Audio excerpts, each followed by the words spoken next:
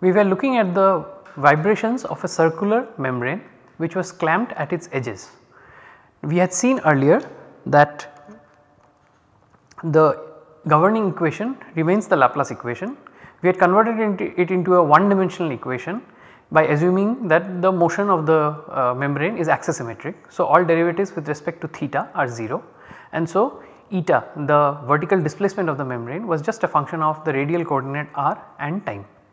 Now, under this approximation we were led to wave equation in polar coordinates, here theta not being present because of the axisymmetry approximation, and we were trying to solve this equation using the method of normal modes. So, once again we substituted eta of r comma t is equal to some eigen mode into e to the power I omega t.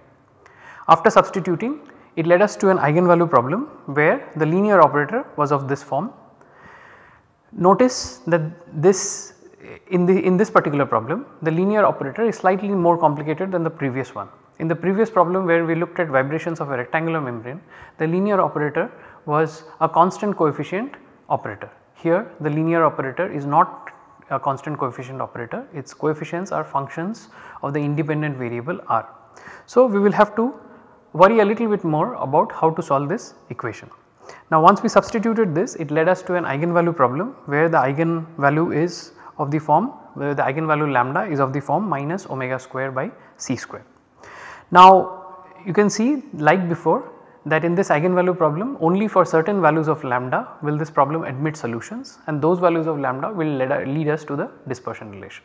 For correspondingly for every such value of lambda there will be an eigenmode, but first we have to find out how to solve this equation. Let us do that. Our equation was of the form d square a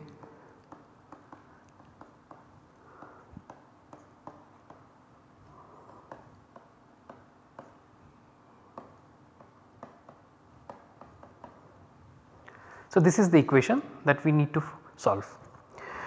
Now, as I told you before, this is a linear but not a constant coefficient ordinary differential equation. Now, this equation is a well known equation or is a special case of a well known equation. That equation is called the Bessel's equation.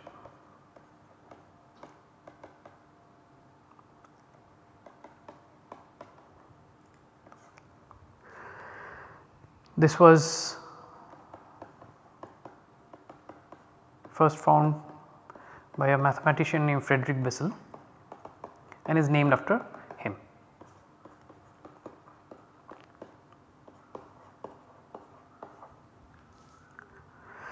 Now, let us look at this equation.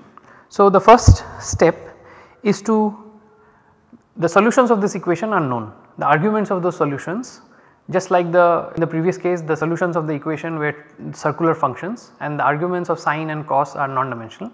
Similarly, the arguments of the solutions to this equation will also be non-dimensional. So, it is useful and advantageous to non-dimensionalize this equation, non-dimensionalize the independent variable r. So, let us non-dimensionalize the equation. So, we will define r bar, which is, so you can immediately see that r bar is defined as r divided by c by omega. So, let us look at the dimensions of c by omega. So, the dimensions of c is a speed and omega is a frequency. So, c by omega has the dimensions of length. So, I define a non-dimensional r which is r bar, which is the dimensional r divided by something with the dimensions of length. Now, if I plug this into this equation, I will get the Bessel's equation. Before I do that, I would like to write down the standard form of the Bessel's equation. So, I am going to do that here.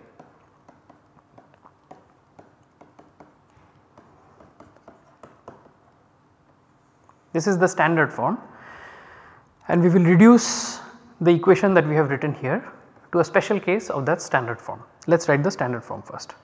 So, I am writing the standard form of the equation and this r bar is the same as the r bar that we have written here, that is a non-dimensional r.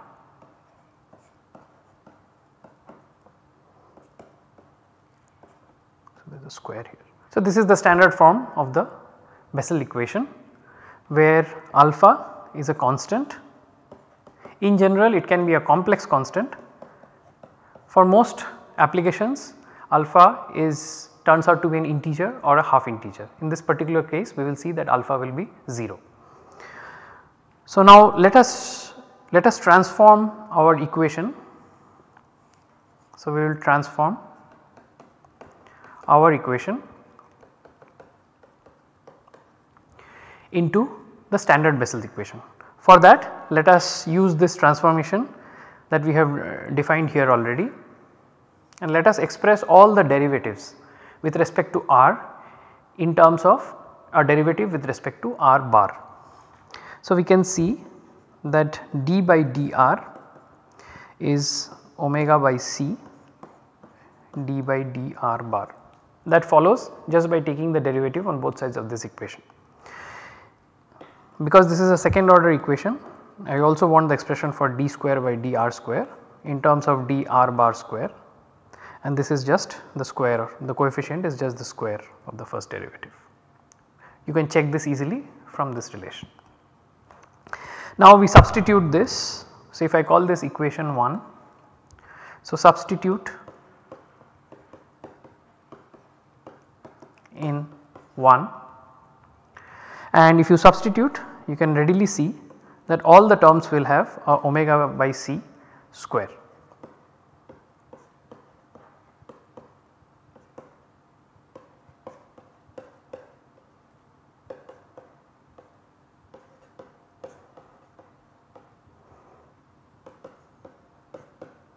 So, I am replacing all the derivatives and the coefficients which are dependent on r in terms of r bar,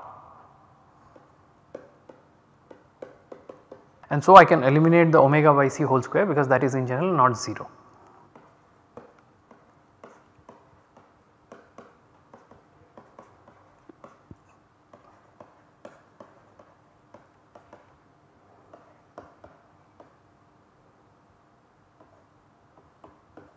And if I take this equation and multiply both sides by r square, it immediately transforms to a special case of this. So, I am just multiplying both sides by r bar square. So, now if you compare this equation with the equation that we had written earlier, the standard form of the Bessel equation, you will see that what we have is a special case of this equation for alpha is equal to 0.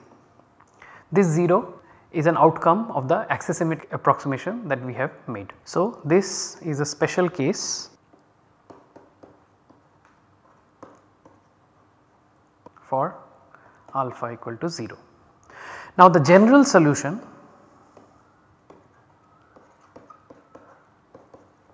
to the Bessel equation that we had written earlier for arbitrary alpha is given by, it is a linear second order equation. So, there must be 2 constants of integration and 2 linearly independent solutions. So, the general solution is given by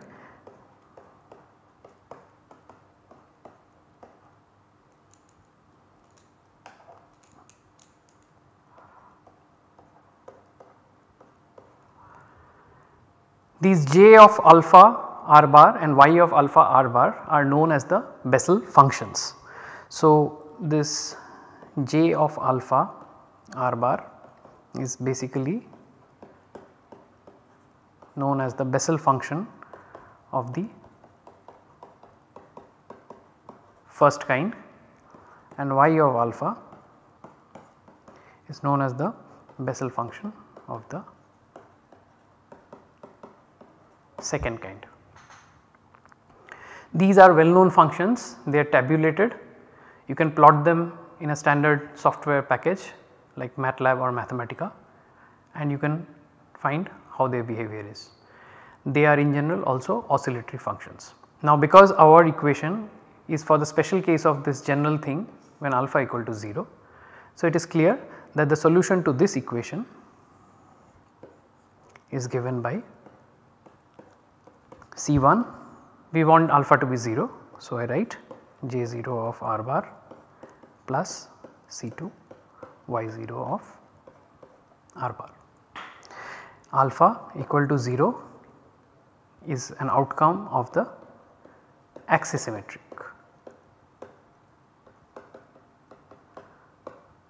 Approximation.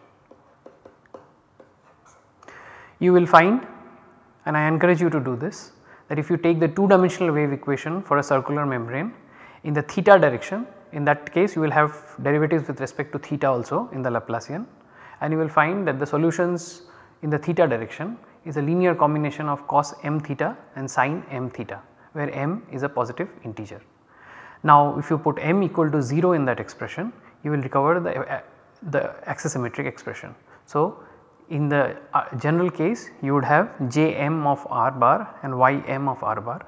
When m is 0, you go back to the axisymmetric approximation, and thus you recover this result, which is a linear combination of J0 and Y0. Let us plot, I am just going to plot by hand how these functions look, so that you have a physical feel for these functions. So let me just plot these functions. So these functions are oscillatory, they are not exactly periodic, and their amplitude decays for as r bar becomes larger and larger. So they start, J0 starts from 1,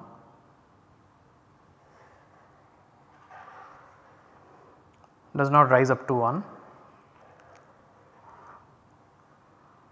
it is a slow decay as r bar becomes larger and larger. So this is 1, this is the plot of J0 as a function of r bar, this axis is r bar, and the places where J0 of r bar becomes 0 is also tabulated. So these places where it intersects the x axis, this will be of importance for determining the frequency relation, as we will see shortly. So these points where J0 of r bar becomes 0 are known and they are tabulated. So you can read them off a table.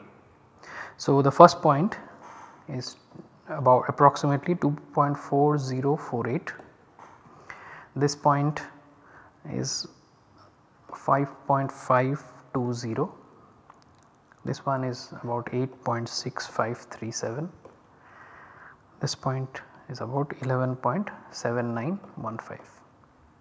Similarly, you can look up in a table the further zeros, they are in general an infinite number of them, they are all countable, they form a countably infinite set.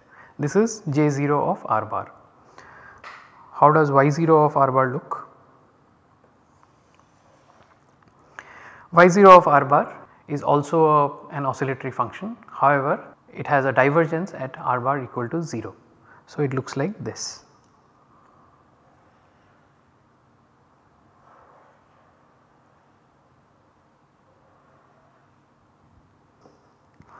Is a divergence,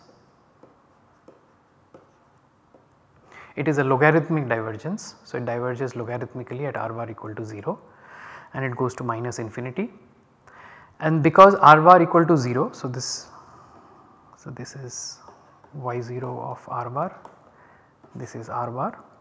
Now you can see that if we have a function which diverges at r bar equal to 0 in our solution, that is going to cause my eigenmode to become unbounded, because my eigenmode represents the amplitude of oscillation. This would imply that the amplitude of oscillation at r bar equal to 0, the center of the membrane, would also become unbounded. That is physically not meaningful, and so in order to keep things finite everywhere, we would like to set the coefficient of any function to 0 which diverges anywhere within our domain. This implies that when we determine these constants, it implies that we have to set C2 to 0, and that is because Y0 of r bar diverges at r equal to 0. Note that J0 of r bar does not diverge within the domain, and so we are allowed to retain it. That eliminates two things, that takes care of two things. It eliminates a problematic term which would otherwise diverge. It also determines one constant of integration, or in other words C2 is equal to 0. So this term is set to equal to 0 and my eigenmode is just proportional to J0 of r bar. So now let us continue from there and let us impose now the boundary conditions, which basically says that the membrane is clamped at the edge. So we have found A of r bar is C1 J0 of r bar, and if I open up r bar and write it in terms of r, then it is J0 of omega r by C. Now we also have to satisfy the 0 displacement condition at the edge of the membrane at all times. So this implies that A of A when r is equal to r is 0. This will ensure that eta is 0 at all times at the edge of the membrane. If we substitute this here, this implies C1 J0 of omega capital R by C is equal to 0. You can immediately see that this is C1 is not 0 in general. So, the only way to satisfy this is to find out at which points J0 is 0. As I said before, these are the points at which J0 is 0. And so, this form a countable infinite set of points at which J0 is 0, they are tabulated, and so we can write that when omega r by C is equal to 2.4048, 5.52, 8.6537 and so on, then this boundary condition is satisfied. This you can immediately see that for a membrane C is fixed because C is determined by the tension, force per unit length, to the density, the areal density of the membrane. The radius of the membrane is fixed. So, we have no control over C and R, and so this essentially ensures that omega is a certain multiple of C by R. So, you can see immediately that omega is a set of numbers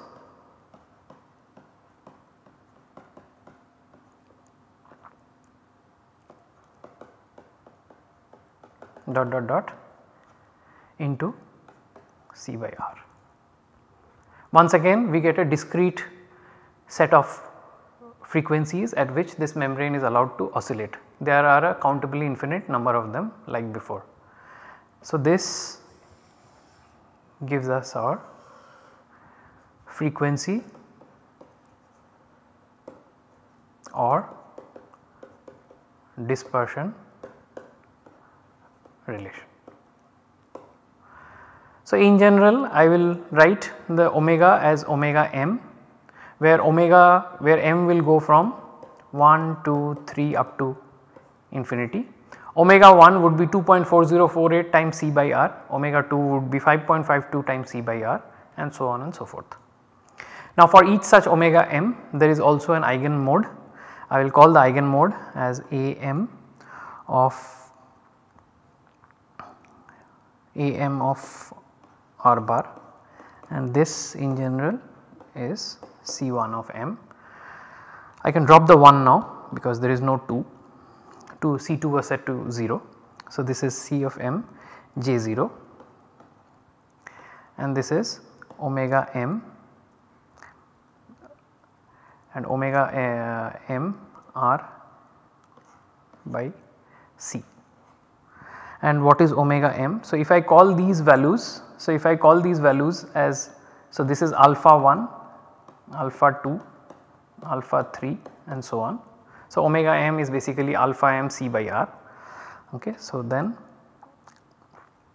this is the constant of integration into alpha m C by capital R into small r by C.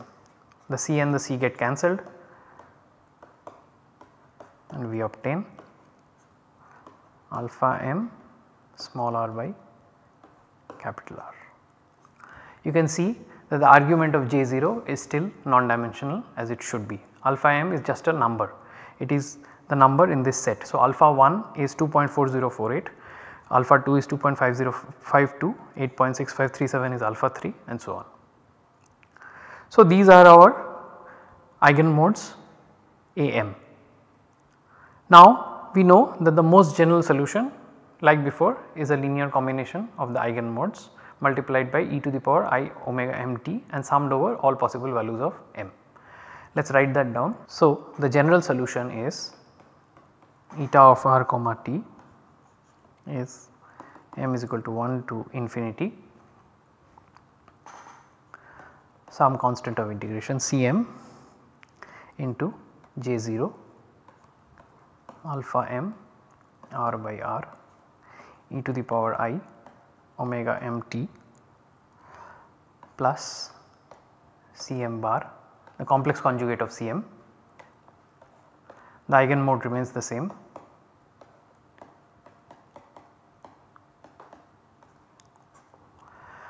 And then I can collect this because the eigenfunction is real. So, I can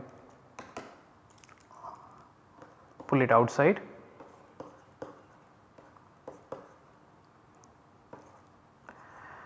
and then switch to real notation where the coefficients are also real. So, you can see that I am going to do the same thing Cm e to the power I omega m t plus Cm bar e to the power minus I omega m t.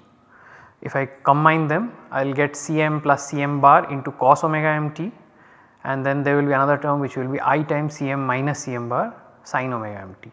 Cm plus Cm bar is real, I times Cm minus Cm bar is again real. I can write it in terms of some other constant. I have chosen those to be Am and Bm, and so using completely real notation I write Am cos omega m t plus Bm sin omega m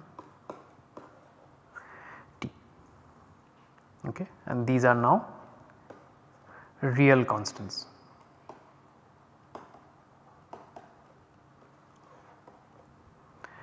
They are not complex constants because we have shifted completely to real notation. Once again, how do we determine these Ams and Bms? There are a countable infinite number of them. How do we determine them? So, we substitute initial conditions. If I substitute t equal to 0 in this,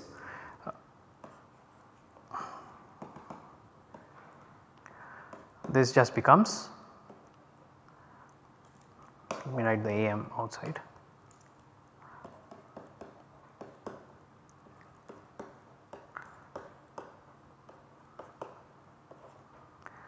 and eta of r comma 0 just tells me what is the displacement of the membrane initially at time t equal to 0 at every r. So, this in general would be some function of r which would be given to us. So, this forms one infinite series. Similarly, just specifying the displacement is not enough, we also need to specify the velocity of the membrane at every point at every r at time t equal to 0. If I do that, then I have to take the derivative of that expression. So, let us use this expression, and if I take the derivative, you will see that the sine term becomes cos and the cos term becomes sine, and then if we substitute equal to 0, then the sine term which became cos will be the one which will survive, and there will be an omega m outside. So, you will have omega m Bm J0 of alpha m r by r, and this function would be some other function g of r. You could set it equal to 0 if you want, but you do not have to. You can even specify an initial impulse to the membrane in the form of a velocity everywhere. So, given two functions f of r and g of r which represents the displacement and the velocity of the membrane at time t equal to 0, these infinite series say that these functions can be represented as a series of Bessel functions. This is a generalization of the series that we saw earlier. In those cases we used a series in terms of the trigonometric functions, circular functions. Here we are writing down it in terms of Bessel functions. These series are known as Fourier Bessel series. It is a generalization of the idea of a Fourier series. Once again, how do we determine, given f of r and g of r? Note that the only thing that we do not know here are the Ams and the Bms, everything else is known. Alpha m comes from a set of numbers which are known. So, we know what is alpha 1, it is alpha 2, alpha 3 and alpha 4. F of r and g of r will be specified as a part of the initial conditions. So, if we want to determine Am and Bm from these infinite series, we have to once again use the orthogonality conditions.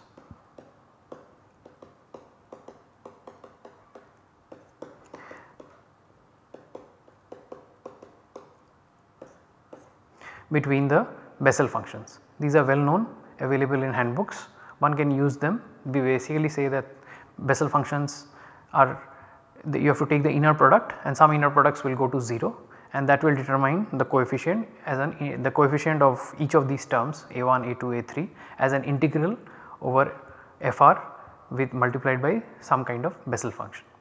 Once those integrals can be computed either analytically or numerically, and all the coefficients can be determined. Again we have the same feature that in general if we want our membrane to vibrate in a pure normal mode, we will have to make sure that for example we could initialize the membrane by giving it a displacement which is J0 of alpha 1 into small r by capital R. If we just do this without giving it an initial velocity, then it will vibrate purely in mode 1, and the frequency is something that we have determined. So, we have seen earlier that the frequency is given by omega m is equal to alpha m c by r. So, in our case the frequency would be alpha 1 c by r. Note that r and c have to be given to you. C is known to you if you know the equation, that is determined by the physical properties of the membrane, the tension that it is under, the force per unit length, and the density, the areal density of the membrane. Alpha 1 comes from that list of numbers that I have written down. So, alpha 1 would be 2.4048, the first intersection of J0 with the horizontal axis. So, this way you can determine what is the frequency with which you can predict what is the frequency with which the membrane would vibrate if you give it a small displacement. We have to remember that all this is for sufficiently small displacements. If you give large amplitude displacements to the membrane, it will show features which are not present in this linearized analysis. We will see some of those things later on in this course. Again, if you give it a arbitrary initial condition, if you give it some f of r which is arbitrary, that f of r will have projections along each of the eigenmodes, the various J0s for alpha 1, alpha 2, alpha 3, and consequently the coefficients a1, a2, a3 and so on will not be 0. The resultant motion may look quite complicated because the membrane is moving simultaneously in a superposition of many normal modes. The resultant motion will look oscillatory but not necessarily periodic, just like before. So, we have now looked at various kinds of things, and in the next class, until now we have looked at vibrations of linear systems governed by ODEs and PDEs. In the next class we are going to move over to a nonlinear problem.